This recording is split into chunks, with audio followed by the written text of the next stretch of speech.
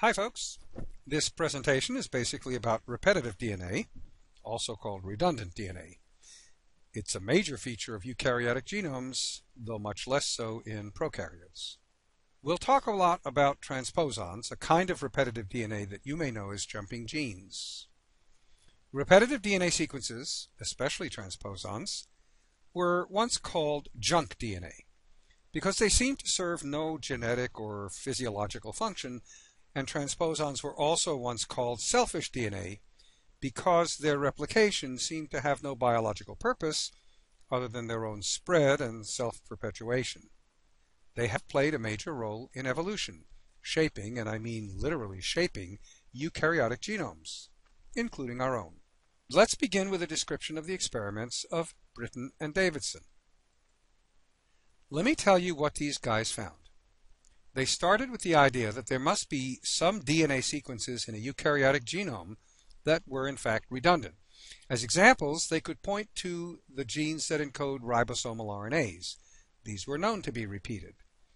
To this, they could add DNA sequences near multiple different genes encoding different proteins, but that had to be turned on or off at the same time by interacting with the same regulatory factors. Also, the phenomenon of jumping genes had really been reported prior to Britton and Davidson's work. Britton and Davidson's results basically were that typical eukaryotic genomes turn out to be rich in redundant sequences. In addition to the basic double helical complementary DNA structure that we've seen, here's what we knew about DNA around the time Britton and Davidson began their work. Cesium chloride density gradient centrifugation separates eukaryotic DNA fragments into a main band of typical DNA density and a smaller satellite band of greater or lesser density depending on species. In many cases, the satellite DNA was shown by base composition analysis to contain a higher proportion of the bases adenine and thymine compared to the main band DNA. For a few species, the satellite DNA was richer in guanine and cytosine. As we've already noted, there was the expectation that some DNA sequences were, by their nature, redundant. So here's the basic experiment. DNA is fragile and shears naturally during extraction, but high molecular weight extracts could be made to shear to more uniform size fragments, say 10 kilobase pair fragments like those illustrated here. The expedient is really very simple. You take the high molecular weight DNA that you've extracted and you force it under constant pressure through a fine gauge needle or at the end of a syringe, and that will shear the DNA down to pretty much uniform lengths. The sheared fragments were then heated to 100 degrees Celsius to break the hydrogen bonds and separate or denature the DNA strands. Then the mixture was cooled to 60 degrees to allow separated strands to find and reanneal to their complements. And that's pretty much what I just said, isn't it? This curve shows the rate of the formation or reformation of double-stranded DNA fragments at 60 degrees when this experiment was done with rat DNA extracts. Time on the x-axis is in log units, so that data actually taken over days or even weeks could fit on this graph. The data is multiphasic, as if there were three classes of rat DNA based on how rapidly each class could reform double strands after they'd been denatured. Let's talk about what these classes or groups of DNA could be. Imagine in a tube full of rat DNA fragments that 15 to 20% of the DNA in the tube consists of many copies of the same sequence. About 25 to 40% of the DNA consists of sequences that are repeated but less so than the fastest annealing fraction, that is to say, the moderately redundant or repetitive sequences. The remaining DNA, a much smaller percentage overall, taking the longest time to find their complements, must then be sequences that are unique or repeated only a few times in the genome, and therefore they anneal or renature much later.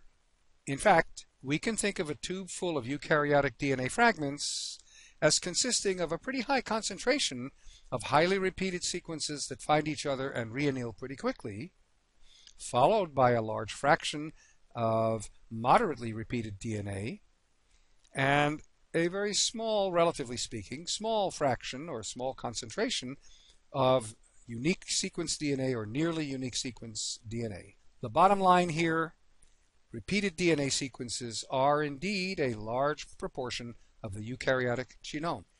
The curve shown here is the reassociation kinetics of extracted fragmented bacterial DNA. The curve showing the reassociation kinetics of extracted bacterial DNA consists only of one class of DNA. But is this class repetitious DNA? Asking this question is like asking whether all of the DNA in a bacterial genome, whether all of that DNA is in fact repeated, so that the circle consists of 2 copies of each gene or 3 copies of each gene.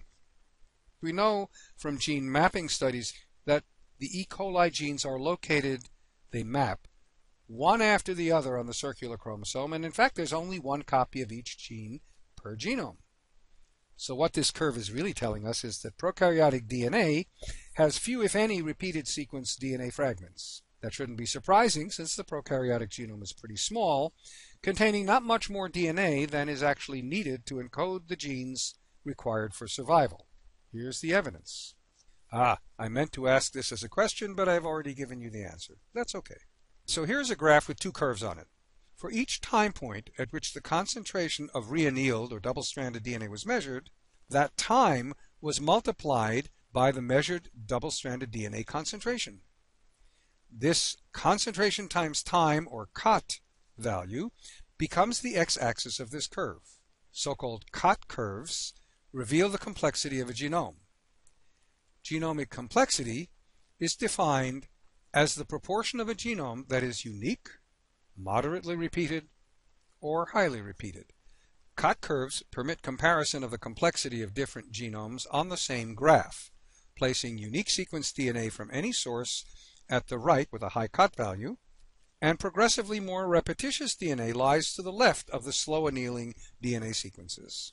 So from this curve, you can say that the bacterial genome is 100% unique sequence, while the rat genome has all 3 classes of DNA: unique, moderately repeated, and highly repeated. This is an attempt to help you understand the COT curve, and I will confess right up front that I had a lot of trouble in my youth figuring out what exactly was going on. So let's see if this is a decent explanation. What you're looking at is a renaturation kinetic experiment on 2 samples of sheared E. coli DNA. One sample started at a concentration of 1 milligram per mil, and the other started at 2 milligrams per mil, and you get 2 curves as shown on the graph. So the question is, which of these 2 curves is the data from the 2 milligram per mil sample and which is from the 1 milligram per mil sample? The answer is that the curve at the left is from the 2 milligram per mil sample. I'll leave it to you to think about it and explain why the curve on the left comes from the higher concentration sample. So now this graph shows the COT curves for both the 1 milligram per mil and the 2 milligram per mil renaturation kinetic data. Remember that the COT value is the concentration of the double-stranded DNA that has formed at a given time point multiplied by that time point. It may not be entirely intuitive, but the result is that the data from the 2 experiments are superimposable. It looks like there's only one curve. That makes sense since bacterial DNA is made up of unique sequence DNA, whether you start with 2 milligrams per mil, 1 milligram per mil, or 10 milligrams per mil. So I hope that kind of gives you an idea of why COT data allows you to superimpose the data, renaturation kinetic data, from 2 or more different samples or sources of DNA. So what can we say from all this? Prokaryotic genomes are largely composed of unique or non-repetitive sequence DNA, most of which are genes that encode proteins, along with genes that encode ribosomal RNAs and transfer RNAs. But what's the situation in eukaryotes? Just what kinds of DNA are actually repeated and what kinds are unique? You would expect perhaps that satellite DNA and ribosomal RNAs and the transposable elements which we mentioned before, which were all known to exist by the late 1960s, you might expect them to belong to one of the repetitive DNA classes. Well, here's what you can do with renaturation experiments that enables you to ask those questions.